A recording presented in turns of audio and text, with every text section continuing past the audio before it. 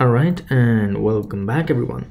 In this video, we're gonna switch from multivariable calculus to ordinary differential equations. Okay, so we're making some progress. Now we're gonna talk about some ODEs. Alright, now the specific subtopic of this video is gonna be boundary value problems.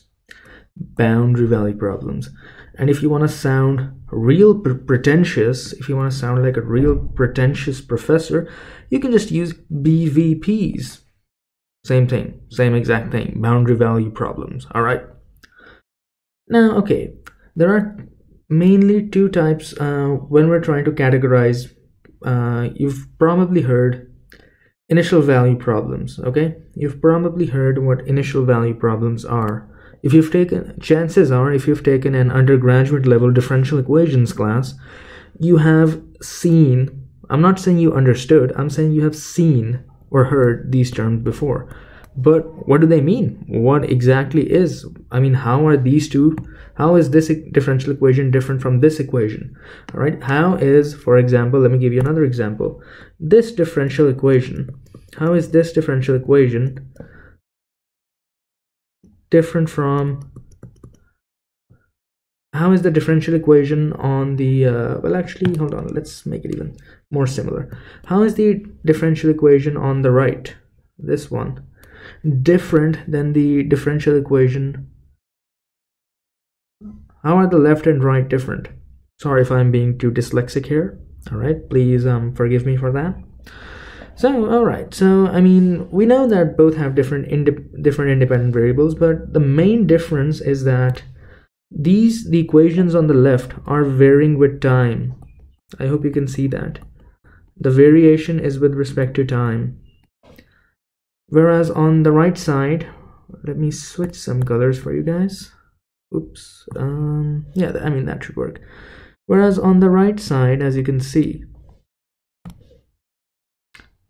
your variation is with respect to a space variable. X is your position variable, space, position, same thing. So for initial value problems, they're written on, initial value problems are described using time domain. They're described using, they act on a time domain. So all of these equations are time dependent. All right, we have time dependent variables on the left hand side. Let me just update it here, time dependent. All right, whereas on the right side we have our dependent variables. Our dependent variables depend on space. So yeah, so I'm gonna call them space dependent, and these are not, I need to warn you, these are not the formal mathematical terminologies that I'm using here, so I'm just gonna add quotation marks. Initial value problems are time dependent, whereas space dependent, boundary value problems are space dependent. All right, time versus space. That's the main distinction. So time domain, whereas you have space domain here. And just one note, I have a you guys, some of you might be wondering, I have an X here, but what if I have Y or Z, or what if I have a R or theta in cylindrical coordinates? Exact same thing.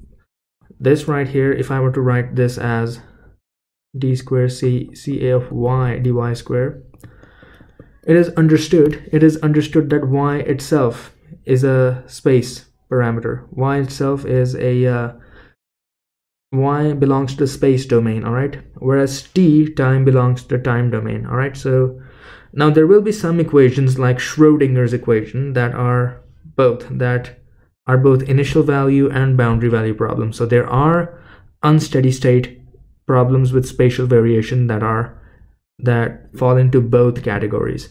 But at an undergraduate level, especially in an undergraduate level engineering class, it's highly unlikely that you would see that. So we're just gonna keep our initial value problems separate from our boundary value problems, at least when we're talking about analytical solutions. Oh, one last thing. For initial value problems, we're gonna need initial conditions. Okay, so what does my variable look like? Let me actually squash this down. I have this example, I'm just going to squeeze it down. You didn't see that, you did not see that. Okay, so you're going to need initial conditions. You want to know that how your dependent variable, in this case, let's say the CA in the first equation, what's its value at time t equals 0.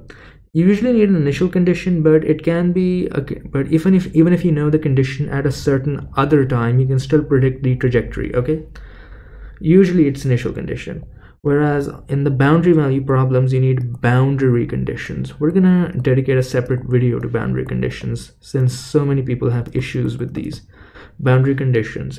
So yeah, I want to know this time I would like to know my concentration, my CA at a certain length. I would like to know my temperature, for example, at a certain value at a certain length. Those are the boundary conditions. All right, and yeah, moving on, I just wanted to give you an example of how a boundary value problem is going to look like. This right here represents my domain, okay, my space domain, and the governing equation is, let me just write that for you. The governing equation is d square u of x dx squared equals 0. And this, some of you might, if you've already taken heat and mass transfer, you would know that this is the final result of a steady state conduction or steady state diffusion in a solid without any generation terms. So some of you already know this, and these are my boundary conditions. Okay, BC, boundary conditions. All right, so solving this differential equation is actually not that hard if you've taken a calculus class. You just have to, your result is going to look something like this. If you integrate this twice, you're going to get C1x plus C2. So now you have two constants. You have to evaluate two constants. Okay, after integration you get two constants. Since you have two constants of integration, you're going to need two boundary conditions. All right, and a shortcut way, a good trick to predict that is to just look at the order of the derivative, the highest order of the derivative. Okay, so this is a second order derivative. The order of derivative, the highest order of derivative, the highest order of spatial derivative, I think that's the right term. I'm just gonna put quotations there. Spatial derivative gives you the number of BCs. All right, this is becoming longer than I expected, sorry. Gives you the number of required boundary conditions. All right, so for a second order system you need two boundary conditions.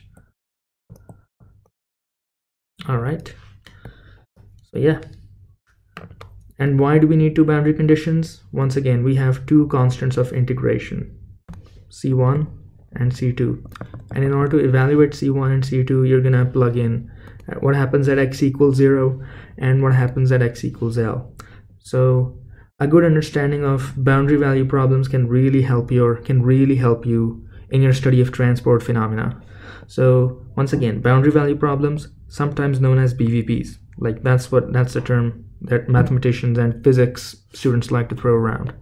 So time dependent initial value problems are time dependent, whereas boundary value problems are space dependent. Okay, and of course, since one is time dependent, one is going to be acting on the time domain, the other is space dependent, the other one is going to act on the space domain. I hope you guys see that. One needs initial conditions and the other needs boundary conditions. There are, however, examples like Schrodinger's equation that are both an initial value problem and a boundary value problem. I'm not going to discuss that here, but you guys can check it out.